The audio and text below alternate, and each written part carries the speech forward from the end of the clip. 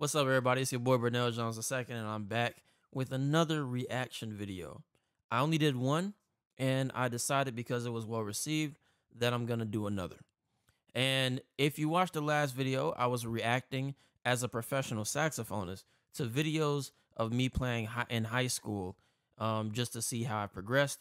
This video, I'm gonna be reacting to videos of me in college. In the last one, I did show a video of how I play currently for context, but right now I just want to cut right to it and skip all the bull. If you want to see how I sound now as a saxophonist, there is a playlist of all performance videos of me playing recently. So let's get right to it. All right, so this first video, I was, I think, a sophomore in college. I definitely was a sophomore. I was like 19 or 20 in this video. I can't quite remember. Most of you know me as a tenor saxophonist, but believe it or not, I had a small amount of time in college when I was playing alto saxophone. I'll explain a little bit more of that after we listen to this video. Let's check this out.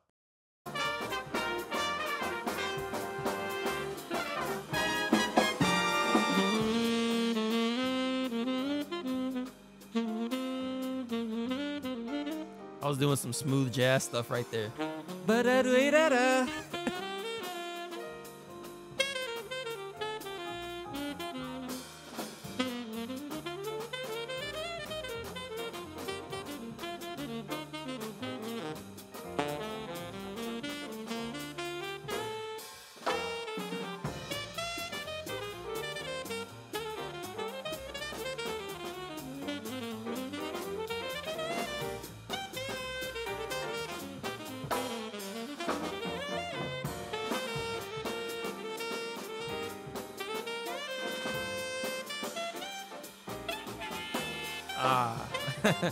I was going for that high note.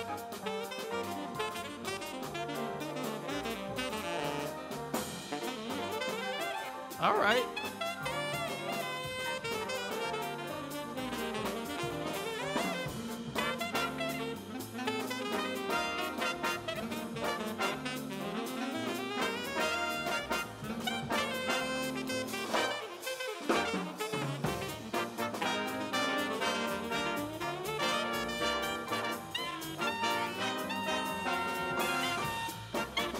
I could not hit those high notes.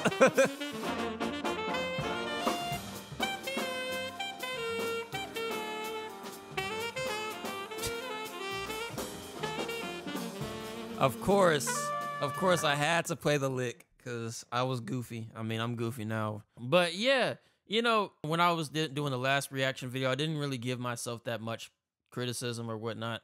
But I think my biggest criticism back then, was, as you can hear, I obviously had some language and some stuff on my fingers. I was playing some stuff, but my sound was really thin. And that's a thing that happens with a lot of alto players. A lot of alto sax players have thin sounds, or they struggle with actually getting a big sound. And that was my thing on alto. A kind of cop-out for me, though, is I never really liked alto. And so I never really gave it my all as far as developing my sound. And so going back to what I was saying earlier, the reason why I was on alto is because I've always been a tenor player, even when I was playing jazz in high school. But I was playing the school tenor because I couldn't afford my own saxophone, straight up. Never actually owned my own tenor saxophone. So when I got to college, they don't really have school tenor saxophones, at least in my college, right? And so I had to just play alto for the time being until I could afford a tenor. At some point, Greg Tardy, who was my teacher, actually, I guess he did end up having a school tenor, just somebody else was using it, and so I was finally able to use it to start getting back on my tenor tone.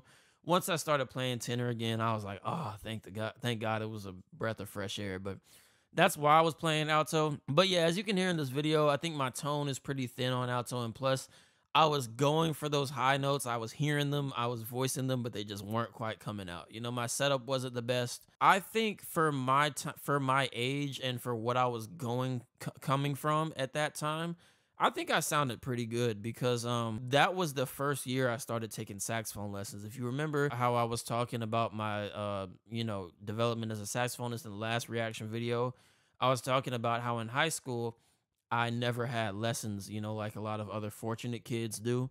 And so I was really just on my own until the year of this recording. So let's go to the next one. Have you checked out my debut album yet? I go from a classic R&B sound like this. You make me feel so brand new. sticking to you just like glue. When to a cutting jazz fusion sound like this.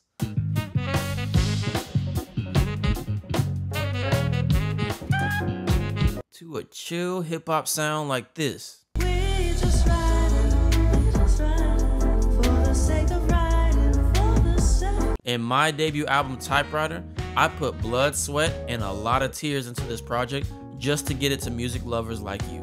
You can listen in all platforms, including Bandcamp.com, and you can use the link below to buy your limited edition purple vinyl.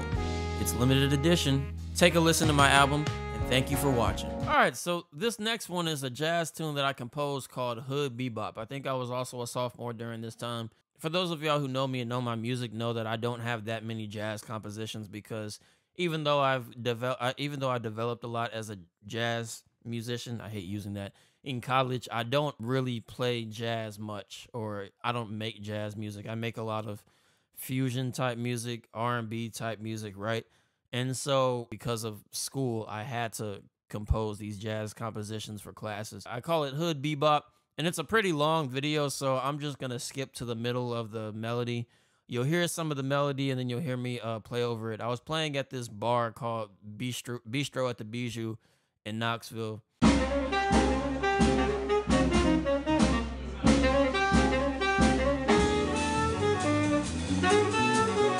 I actually haven't heard this in a long time. Wow.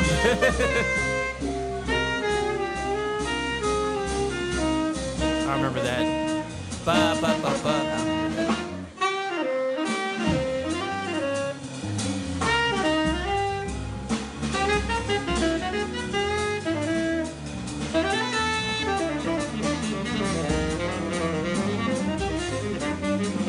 I was playing some stuff.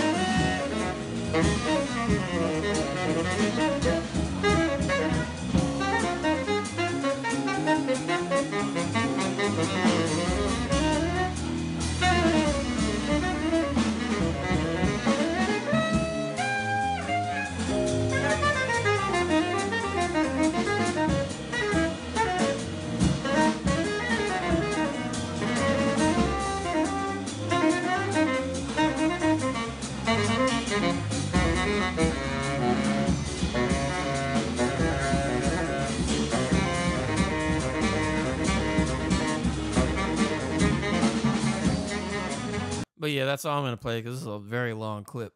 But yeah, I was now that I remember, it wasn't my sophomore year. It was the summer after my sophomore year, so it was between my sophomore and junior year. This when I was really playing tenor. This time in my life, I was struggling a lot with mouthpieces. I was also struggling a little bit with mental health as far as I was not having a good time in school. And that wasn't because of the people in school. That was because I wasn't really a fan of music school, even when I was in there. And if you've seen my videos, you've heard all about this, so I'm not going to get into it. But, you know, I was going through a lot of transitions. As far as my sound, you know, I wasn't a fan of my sound in this video at the time because I wasn't really comfortable with a lot of mouthpieces. Like, I was trying mouthpieces and reeds. And, you know, I know they always say that tone comes from here and everything. Yes, it does. But you got to be comfortable too, and I just wasn't comfortable on my setups. You know, as far as my playing though, like for the age I was, I think it was pretty solid. My only critique about that though is I was kind of locked in with certain phrases and certain ideas on certain chords. Like some of the chords on this melody, I put them on that song because I struggled playing on those chords. And every time I played on those certain chords, I would play the same thing, and I can kind of hear I was playing the same shapes in some of those parts. So yeah, that's my critique for that. All right, next video. This is another video of me on alto. It's kind of a funny one because this is a jam session. I don't remember when this was. I think it was 2018, a while back. I was playing alto. It's funny because the jam session was advertised as a jazz jam session. Everybody knew it was a jazz jam session. And people, you know, just thought it was a regular jam session. So people who don't play any type of jazz, they were coming up and playing on the stage, which there's nothing wrong with that because, you know, music is music. So, you know, we'll give everybody a platform to play. But the problem with this video was there was a guitarist who sat in who doesn't play any jazz. And I think he's like, can we play it was some rock song that he wanted to play, but none of us knew it because it's like, bro, we don't play rock music. And so we were like, look, we're just gonna play Blue Bossa. Everybody knows Blue Bossa. Here's the changes. We gave him the changes. And he was playing the wrong changes the whole time. And I'm not trying to bag on him or nothing. Like, he doesn't play jazz, so it's not his fault. But it's like, in the recording, man, like, I was trying so hard to just play through it. You can just hear all the wrong notes. And you can also see in the left corner of the video, the other guitarist who does play jazz was trying to like was trying to yell across the stage to him what the chord changes were, but he was just locked in, just playing whatever he wanted, I guess.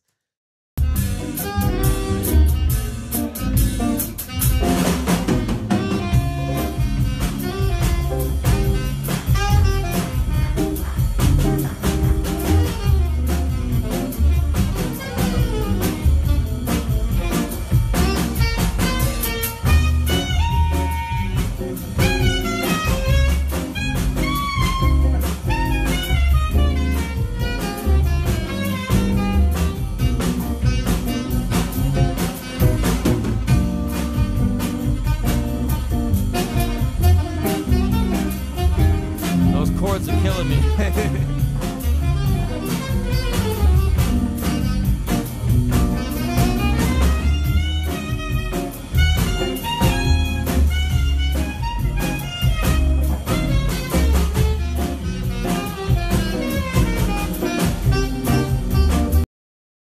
Yeah, that's that video. I remember this time in my life, though. This time in my life, I think I was the most comfortable on alto that I've ever been.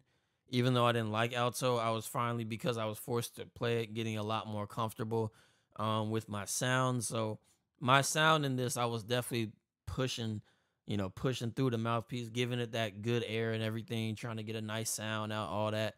You feel me? You dig? You anyways. You can also hear, though, you can hear some of the patterns that they teach you to play in school. I was working out those patterns over those chord changes, and you can hear that in here as I was developing, but also taking some liberties of playing my own stuff.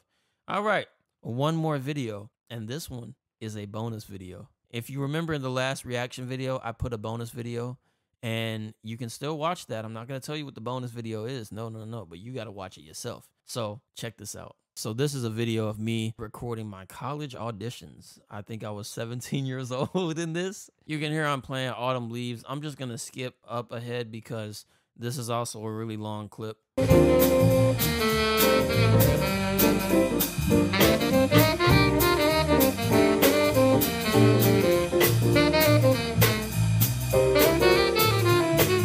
I came in hot with that solo. I didn't waste no time.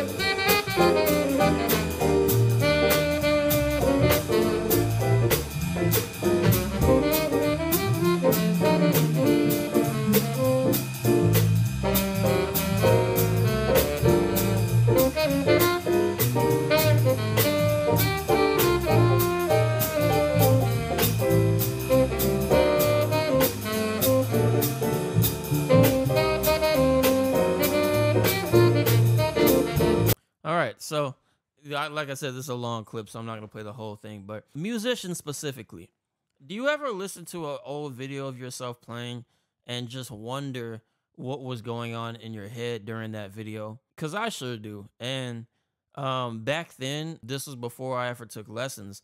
So I didn't really know how to play over chord changes the proper way. But yet, in this video, I think I was definitely playing some of the chord changes. Like, I was definitely nailing some of those. Now, as somebody who knows all the ways of how to play over chord changes, all the patterns I can use, all the substitutions I can use, I wonder how, as a person who didn't know how to do that, how I was doing that.